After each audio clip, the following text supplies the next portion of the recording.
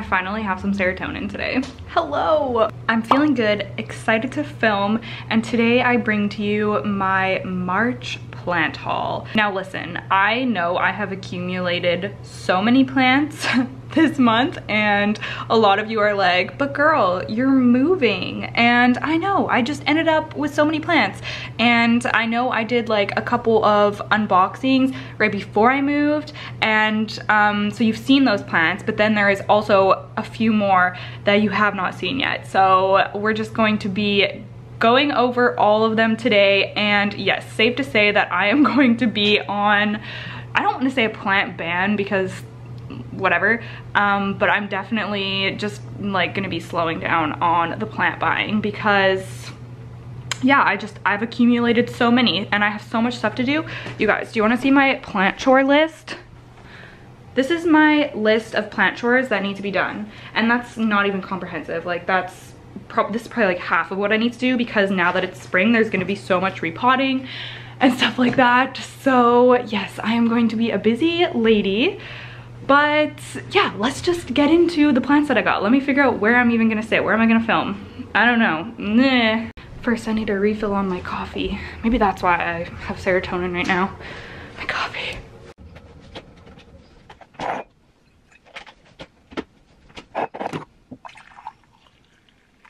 Yes, lifeblood. Okay, so at the beginning of March, I did check out Valley Succulents, which is a specialty cactus and succulent nursery that we have here on Vancouver Island. It was awesome. I did a whole dedicated video on the cactus that I got from there, so I will link that. I'm not going to be going over them in this video just because I already have a whole haul video on those. But I do have another cactusy, it's actually euphorbia, to show you. I ended up getting my wish list euphorbia. Now, if you've been following me for a while, then you may have heard me mention this euphorbia on my wish list since like, it's been on my wish list for a long time. Like, I know I've mentioned it like a year ago, but I've wanted it ever since I first saw it. It's just so cool, and here in Canada, they are not easy to find. So without further ado, oh my goodness, I don't want it to fall over. I finally got my euphorbia white ghost. Oh my gosh, I cannot believe that I was able to get this finally.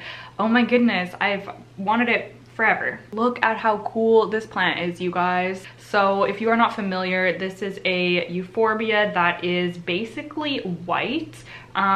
It's got like a little bit of green and it's kind of like yellowy, but yeah, it's pretty much white. That's why it's called the white ghost euphorbia, and it is just so stinking cool. As you can tell, I did pot it up in terracotta. This is just like a small 4-inch terracotta pot, and it's just in a really well draining mix with a lot of perlite.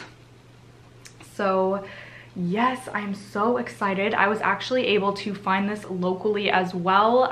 One of my plant friends here is actually moving, so she's like clearing out her collection, or clearing out like a lot of her collection. And she has an amazing collection. But yeah, just a beautiful plant, and I was so stoked that she actually reached out to me and let me know that she had one that she was selling, and of course I could not pass that up, even though I told myself I wasn't going to be buying any more plants. I just got this like not even a week ago, I don't think. I really just hope that it does well. I have it in my south-facing window, so it's getting a lot of light, and all of my other euphorbia and cactus are really happy in there. So yeah, it should do well. But yeah, that is what it looks like. So exciting. And then why don't I show you guys a few more that you haven't seen yet. I have a few plants from an import order that one of my friends placed, and she was so kind to keep them for me until after I moved. So they arrived like, I don't know, a few weeks ago now, and I just picked them up last week. So let me show you. First of all, I got my wishlist anthurium, and I do not have a lot of anthurium. That's a plant that I just don't really have a lot of in my collection.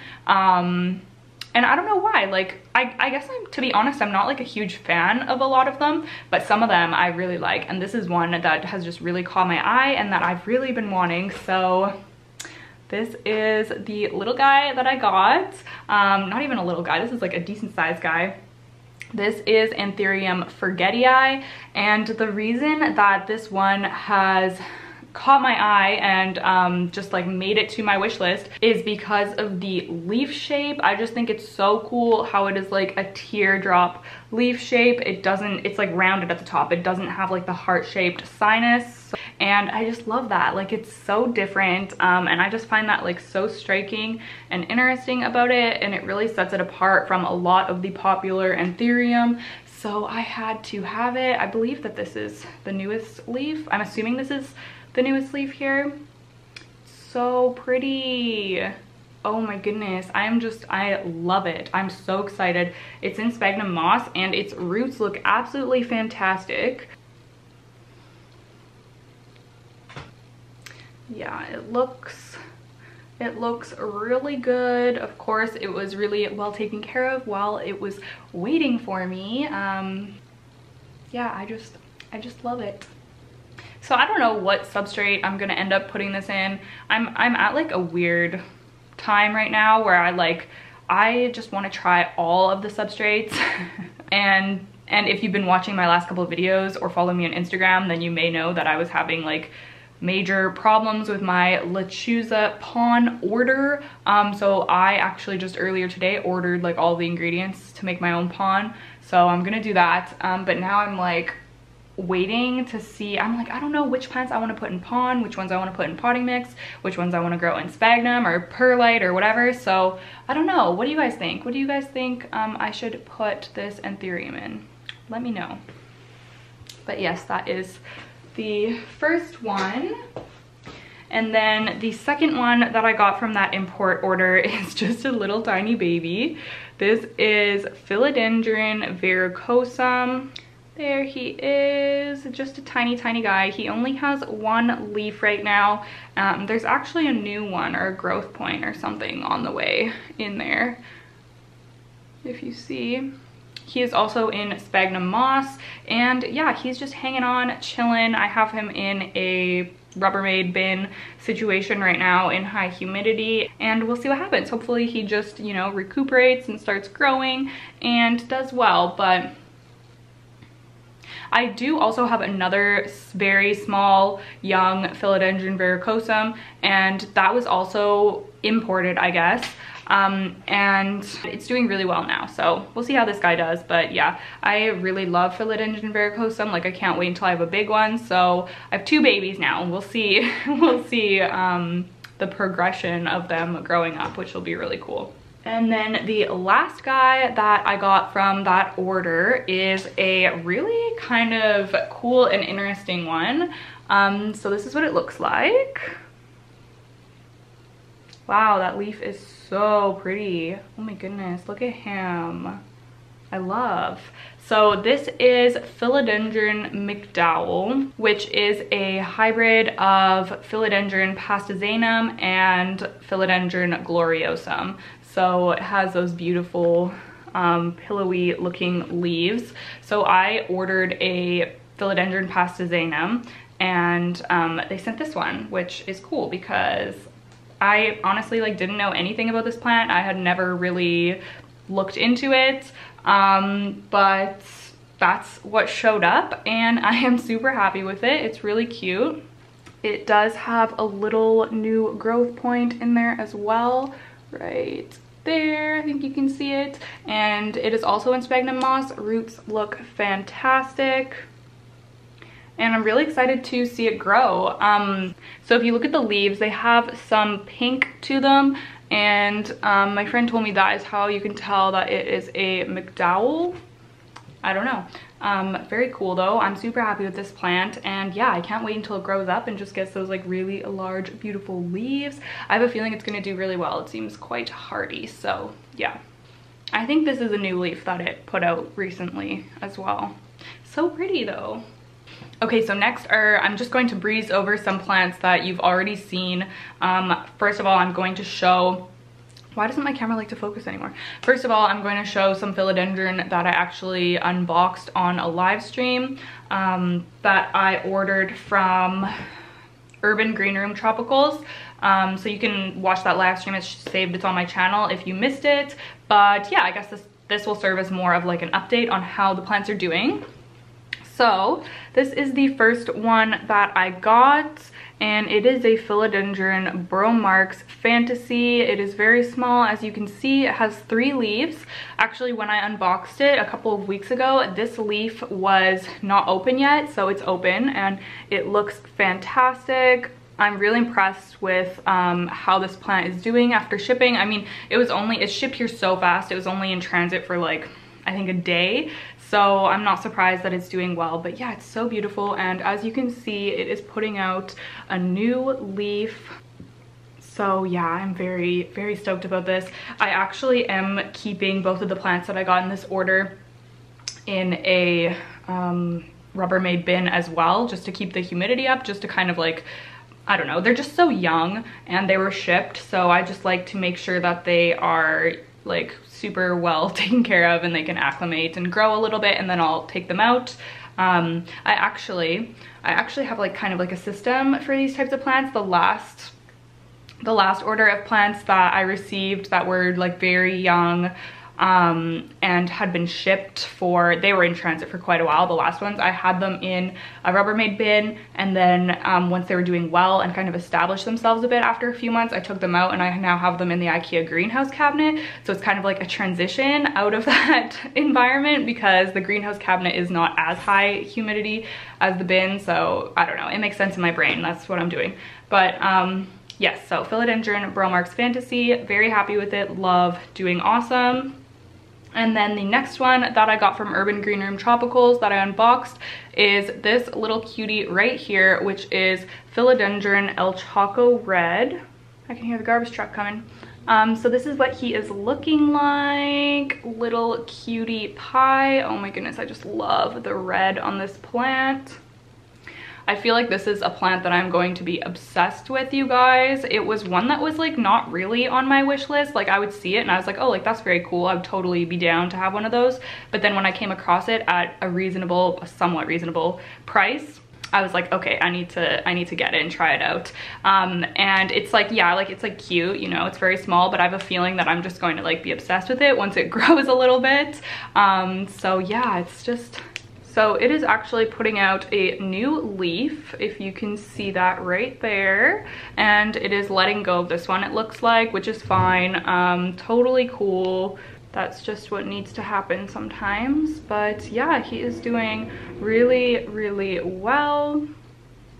And I'm so excited to see his new leaf when he puts it out. Sorry, I'm getting distracted by the garbage truck outside the house.